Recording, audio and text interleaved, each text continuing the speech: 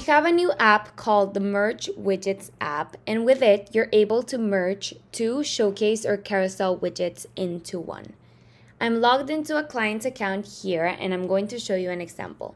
So here are all of the legacy widgets that this client has built, and we're going to choose these two. So this person has this widget called Custom Search with these properties.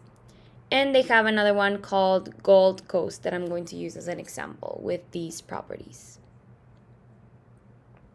Now I'm going to go back to our dashboard and I'm going to choose these two widgets. I'm also logged into the client's account in IDX add-ons. So they were called Gold Coast and Custom Search.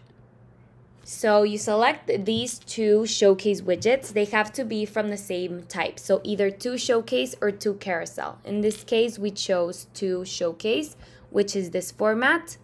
Carousel would have been this format. So moving the properties like this. In this case, we're going to be choosing these two showcase widgets that I mentioned, Custom Search and Gold Coast. Then you have the option of adding in a listings limit. So if you only want to show 9 properties, you can add in the number here. We'll do that right now because as you can see, these widgets have lots of properties and we don't want to show all of them. If you want to show all of them, you can definitely do so by not adding in a limit. Then you can decide the default sort by values. So you can decide to show the properties from price low to high or high to low, by beds low to high, high to low, same thing for baths. In this case, we're going to be showing the properties from high to low. Then you can add in some styling options. You can change the image width and the image height. We're going to leave this as is. And you can also add in a theme. If you leave this blank, the widget will have this theme, which is the IDX Broker theme. But you can select a theme from the ones we offer and then preview them. If you click on the eye, you can check out this website that we've built with the themes that we offer and how they would look before choosing one. Or you can also choose a theme and preview the widget.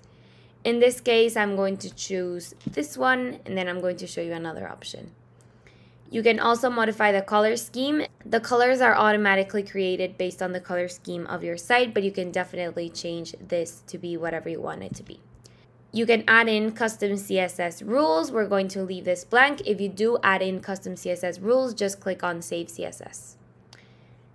Now that we're finished, I'm going to click on Merge Widgets, and it creates a new widget for us that merged this and this widget, which are the ones I selected here. And let me preview it. So this is the new widget that we have created with our app, and this with the Maple Grove theme. Take a look at this property. It's available here in the second widget, and then this property is over here in the first widget, so we can be sure that it is taking properties from both widgets. Let's change the theme so that you can see another option. We're going to be choosing this one called Signature. And this is another option to showcase your properties. The widget includes this drop down where leads can choose how they want the properties to be sorted, and the widget will be automatically updated. These properties will change based on if they were sold and which are the newest properties, etc., etc. If you want to add this widget to your page, just copy the new widget that you've created with the Merge Widgets add-on and add it in on your site where you want it to show up.